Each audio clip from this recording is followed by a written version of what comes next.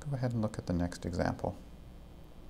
We want to find parametric equations for the ellipse.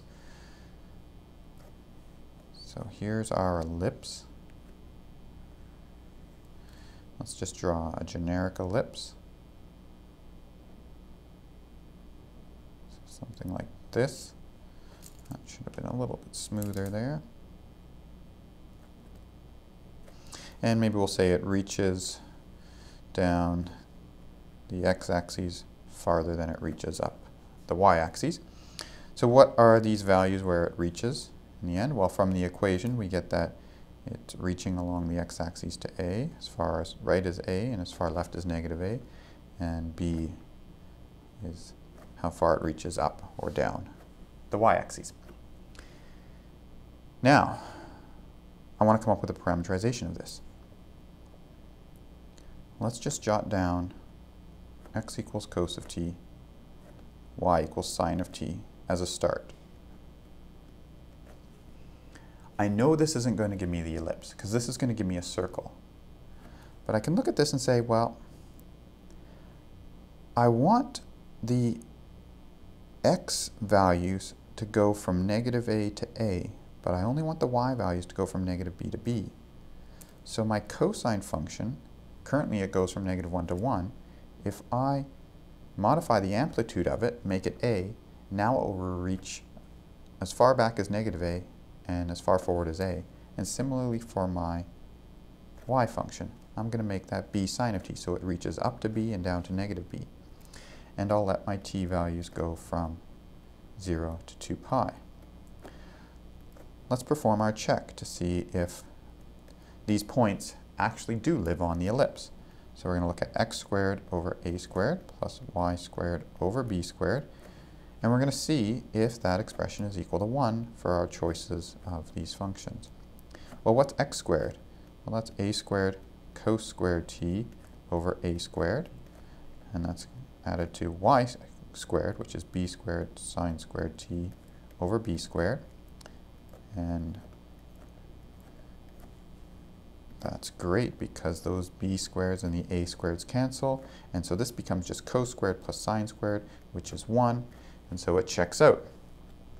This does give me a parameterization of the ellipse. Which direction is it parameterizing it? Where's the initial and terminal points?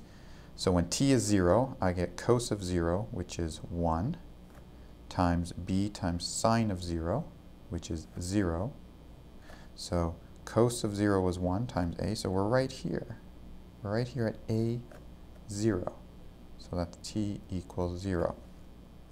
When t is pi by 2, cos of pi by 2 is 0, so the x-coordinate is 0. Sine of pi by 2 is 1, so the y value is b, so we're up here at t equals pi by 2. And so we're tracing it in this direction. We can fill in some other values. So that's t equals pi over here. This is t equals 3 pi by 2. And then we're back. Our initial point is also our terminal point, which corresponds to the value of the parameter 2 pi. So we've parameterized the ellipse. We get it to sweep it out once over this interval 0 to 2 pi. All right, so now I just want to look at some interesting cases of what we've just done here. So I'm going to back it up.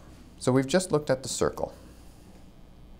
And the circle was x equals cos of t, y equals sine of t as our parameterization. If we let our parameter go, this is how our circle gets traced out once over the interval from 0 to 2 pi. What happens if I change my circle a little bit and I introduce that extra factor of 2 in the arguments? Let's see them both sketched together. You can see that extra factor of 2 is causing the argument to double before we evaluate it, sine and cosine, so it traces the circle out once when the other one, when the original circle, was only traced out a half. And then, so once the red circle is traced out entirely, the blue circle has been traced out twice. So that's what I mean by it's moving twice as fast. And then we just looked at an ellipse, where instead of worrying about what's going on with the argument, we kept the argument just as t in both cases, but we change the amplitude. So this one here is going to make an ellipse where along the horizontal axes it's stretching out to 3 and -3, and along the vertical it's only stretching up to 2 and down to -2. So it's going to be wider than it is tall. And so there's our ellipse.